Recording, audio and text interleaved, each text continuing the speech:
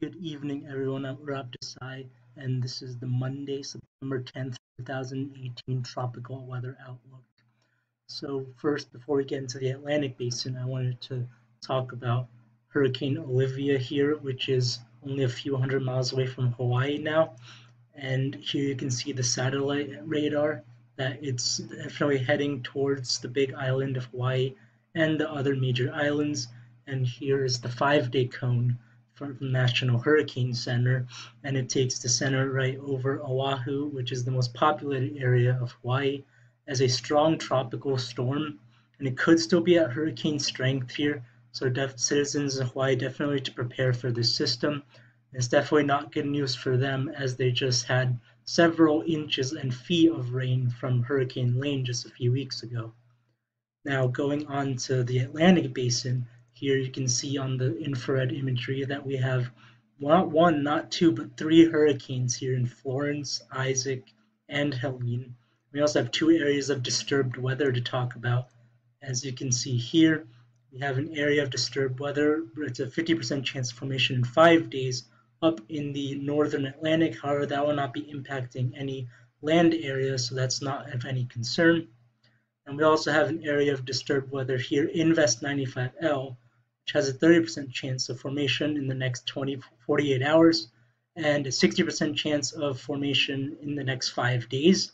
And that one could be impacting land. As you can see, today is September 10th, and this is the day of the official peak of the hurricane season. So it makes sense as to why it is so busy out here. Now we see Invest 95L here. It's just a big blob of disorganized clouds and thunderstorms at the moment. However, forecasts do say that it will be increasing in strength soon. It will be getting organized. Here's the official model guidance. So far, there's only 3 models tracking this right now. However, 2 of them do take it into landfall in Texas, and 1 takes it into northern Mexico. So this will be impacting land, and we'll have to watch it closely. Now here's Hurricane Helene in the far eastern Atlantic. Right now it's Category 2 hurricane. It has winds of 105 miles per hour, and it's moving to the west-northwest at 14 miles per hour. However, it will not be any threat to land anytime soon. It will be strengthening to a Category 3 major hurricane by tonight or tomorrow. However, then it will be weakening very rapidly as it heads to the north and northeast into cooler waters and curves out to sea. Now here's Hurricane Isaac. This is to the west of Helene, and this storm is a Category 1 with winds of 75 miles per hour. We're not looking very organized right now. However, forecasts do expect it to strengthen over the next couple of days. And in the 5-day cone, you can see that the Leeward Islands are at risk here in the central Leeward Islands, and it could be impacting them as a hurricane. So interest there, need to watch it. And after that, it will be heading into the Caribbean, and it should weaken into a tropical storm. And from there on, forecasts are still unclear, as that's after 5 days, and model guidance is not as reliable after 5 days. Now here is the model track guidance for Isaac. You can see that there's general agreement that it will head into somewhere into the Caribbean. However, what happens after that is still unsure. Some models do have it going due west still, and some models have it curving north here into Haiti and Dominican Republic. So we'll have to watch that as well. However, of course, the big story right now is major Category 4 Hurricane Florence, which you can see here on the infrared satellite. It's moving to the west-northwest at 13 miles per hour, and it is forecasted to impact the Carolina coast this Thursday. Now you can see the infrared satellite that it has a very well-defined circulation and a well-defined eye, and it has been rapidly strengthened over the last couple of days. Just yesterday it was only a Category 1 hurricane, and now it's all the way up to Category 4, and is forecast to continue to strengthen. We go back to the projected path here from the National Hurricane Center. So the National Hurricane Center has it making landfall somewhere either in northern South Carolina or in the North Carolina coastline by Thursday as a major hurricane. If we go to the weather discussion here, they are forecasted to be 155 mile per hour storm in 24 hours, and in 72 hours around the time of landfall, it will be weakening, but only slightly. It will still be a dangerous category for a hurricane. And then it will be making landfall, and then it will be weakening, of course, as it heads into land. However, what I also wanted to point out here is that this movement will be very slow once it does make landfall, which will be causing a lot of flooding issues. And people in the Carolinas definitely have to watch this storm, and preparations should be starting underway right now. Now, the reason that Florence is strengthening right now is because it's in a favorable environment. As you can see here, there is some shear directly to the west of it. However, ahead of that, there is a very favorable environment of wind shear, with wind shear only around 5 to 10 knots in most of the western Atlantic Ocean. And that's favorable for hurricanes to strengthen, and so Florence is most certainly going to strengthen and will probably keep at a high level Category 4 or possibly Category 5 hurricane by the time it reaches North Carolina.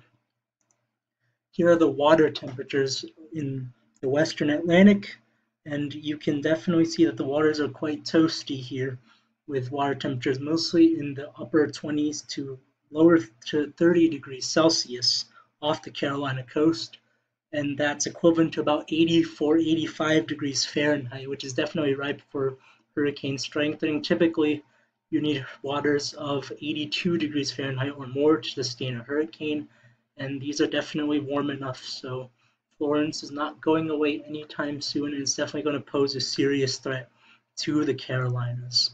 Here's the model track guidance for Florence as of 18Z today, and most of the models do take it into North Carolina somewhere. Some will have it toward the Outer Banks, and then some have it making landfall closer to the Wilmington area, South Carolina border. There are some models that have it looping and stalling off the Carolina shore, but there's definitely going to be impacts to land regardless of what path it eventually takes. The intensity guidance is here. Now, the intensity forecasting as of now is still not very accurate, so to take this with a grain of salt, but most models do have it strengthening to high Category 4, possibly Category 5 strength over the next 24 to 48 hours before tapering off as it makes landfall. So this is definitely going to be a historic storm and very catastrophic and deadly for North Carolina, and the people there definitely need to be prepared. Here's the European computer model as of 12Z, and if we take a look here and put it into motion, you can see Florence right here in the bottom right corner as it moves towards the Carolinas, and the European model has it making landfall somewhere around Wilmington, North Carolina. It'll be Thursday evening into Friday morning when that happens. It still has it as a strong storm even well inland, and then eventually weakens and stalls out in North Carolina and Virginia. That's going to be dumping a lot of rain as it stalls. And the reason that it's going to be going to North Carolina and then stalling is because there's a ridge of high pressure here over New England and Canada. That is keeping Florence going west. And the ridge is going to strengthen over the next few days. And because of the strong ridge, Florence is not able to curve out to sea like many storms in that area do, because usually there will be a trough to carry it out to sea. However, here there's no trough, and that's why it's going to be making landfall and impacting the U.S. East Coast. If you look at the other main model, the GFS model, which is the American model, the GFS is very strong and strengthening as it continues to approach the Carolina coast. However, then it has it stalling as a deadly, dangerous Category 5 hurricane, but it has it stalling just offshore of the Outer Banks, and then it just has it meandering there for several days before it eventually makes landfall at 162 hours, which will be a week from now. Our model guidance, again, is not as accurate further than 5 days out.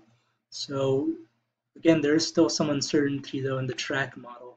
And the reason the GFS has this is because, and why it's different from the European model, is because after day 4, the GFS has the ridge weakening. And usually there will be a trough to bring this northward and impact the northeast and New England. However, there is no trough in sight here, so because there's very weak steering currents, Florence is just going to meander off the North Carolina coast, and then eventually it will just end up going inland.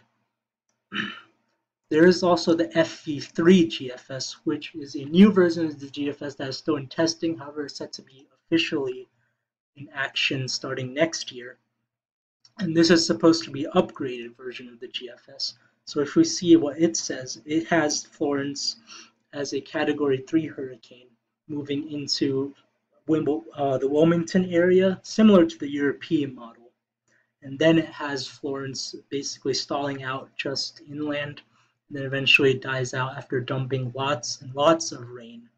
As you can see at the total accumulated precipitation, that for the eastern parts of North Carolina, there's going to be 2 feet at least of rain, and possibly more. Quite likely there will be more than 2 feet of rain. So this is definitely going to be a very bad situation for areas that will be impacted by Florence, and those who are in the impact area need to be watching the storm closely and should be following any orders that the government issues and that state officials issue for your area. That's all for today.